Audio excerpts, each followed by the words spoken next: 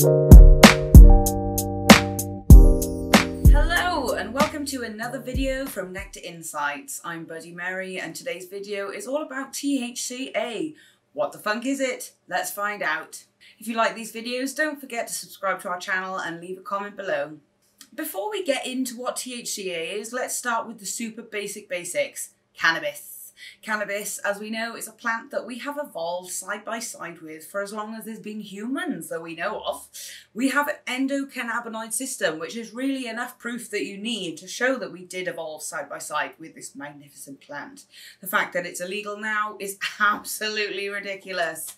The discovery of the endocannabinoid system is probably one of the biggest medical discoveries to date, but yet the endocannabinoid system is not taught in medical practice. It's not taught in medical schools. I feel that this shows that Western medicine is more interested in pushing big pharma than actually getting in touch with real wellness and health and real nature. The endocannabinoid system needs cannabinoids, but what are these? Well, these are the key chemicals that are found in the cannabis plant alongside terpenes and flavonoids, and these are what we are learning now give it a real medicinal whack. We are learning the extreme importance of the relationship between the cannabinoids, flavonoids and terpenes, known as their entourage effect. There's over 400 cannabinoids within the cannabis plant, and we're still only learning of what a handful of those can do. Thc and Cbd are the most well known of these cannabinoids. THC, or Tetrahydrocannabinolic, is what gives you that high wavy feeling, and it's also a hella good painkiller. CBD, or cannabidiol, is non-psychoactive, which means it doesn't get you high, but it is a massive anti-inflammatory as well as many other things. Check out our videos on CBD that we've already posted on our YouTube video. Don't forget to subscribe to our channel so you can keep getting notifications every time there's new videos. CBD or cannabidiol does not get you high. It's not a psychoactive, but it is a massive anti-inflammatory, and you can get high on life when you are free of pain, stress and anxiety. Well, CBD is legal in the UK, but THC is not. All products need to be under 0.2% THC to be considered legal within the UK.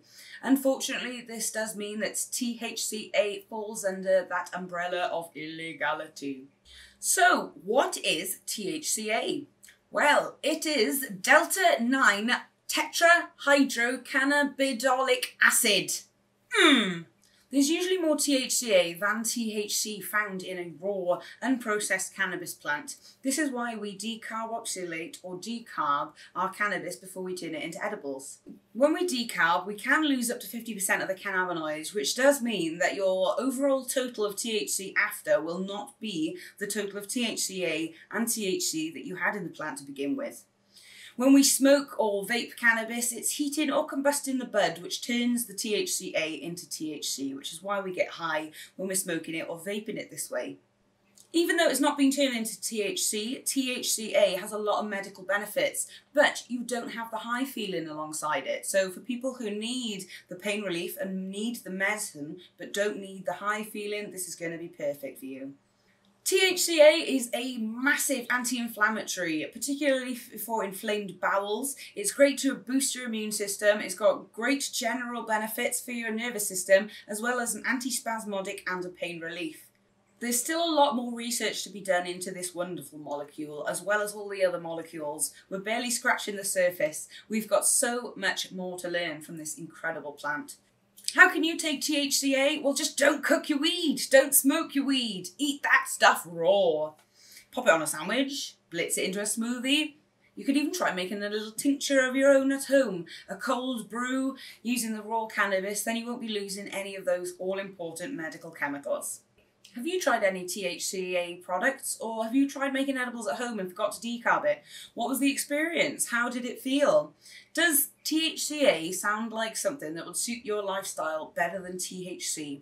Let us know below in the comments.